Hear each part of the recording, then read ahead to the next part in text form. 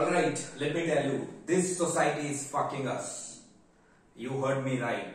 This society is not motivating us, or this society is not putting us in the right track.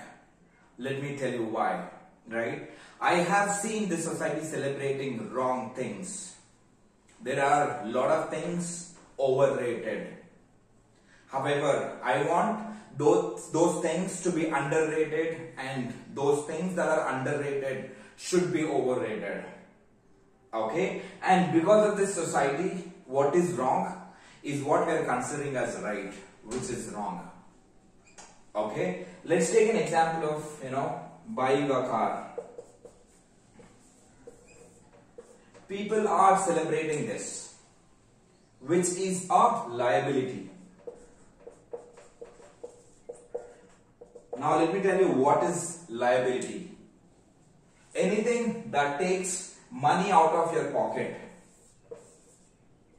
Anything that takes money out of your pocket is liability. You guys are getting it? Anything that puts money into your pocket is an asset. Okay, now let me tell you whether car is a liability or an asset. I'm sure you know it by now. Car, every month it expects you to pay EMI. You'll have to pay some sort of down payment. There are a lot of maintenance costs that are involved. Yes or no? Now, do you want these reasons to celebrate this car?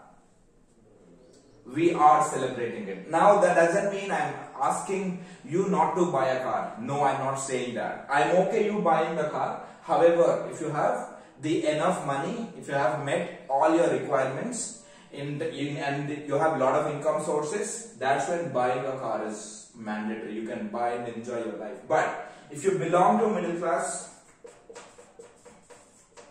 and you wanted to celebrate this, I know a lot of society celebrates this. A lot of people in my area, they come home and give us a sweet stating that my younger son got a car, my elder brother or my uncle got a car, and they distribute sweets in the colony.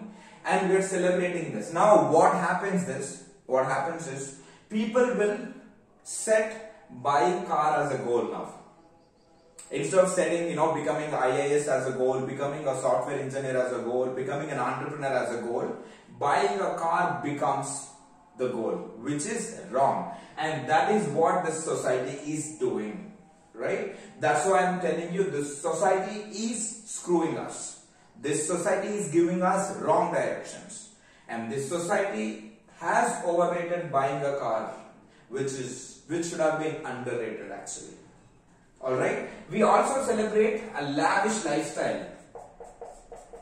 Lavish lifestyle, which is not necessary. There are a lot of celebrities who maintain a very simple lifestyle. And there are a lot of middle class people who live very lavishly, which doesn't even make any sense. And that is happening because of this society, which is wrong. Alright, now let me tell you what that needs to be celebrated.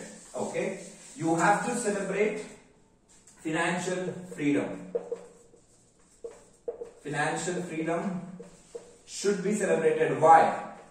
If you have this financial freedom, even if there is no job, even if there's no money coming to your way, you are still able to survive. Alright, this should have been overrated.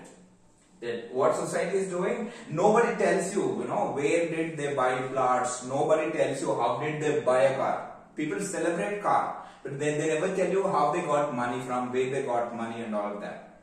This society always celebrating liabilities. But whereas I want you to celebrate asset. Buying an asset should be a goal, and this should be celebrated. Why? Because when you buy an asset, that gives money into your pocket, and that money gives you financial freedom. When there's no job, when there's no money, you're able to survive. Imagine you don't have a job, you have a car, you still have to pay EMI, which is overrated. I hope you guys are getting it. So celebrate financial freedom. Also celebrate good health. I've never seen anybody, celebrating good health. Let's say I got a six-pack and I've never seen anybody celebrating it. Somebody got into a good shape, I've seen nobody celebrating it. Now, what is society celebrating? Society is celebrating all these overrated things. Society is celebrating liabilities. No. I want you to celebrate assets.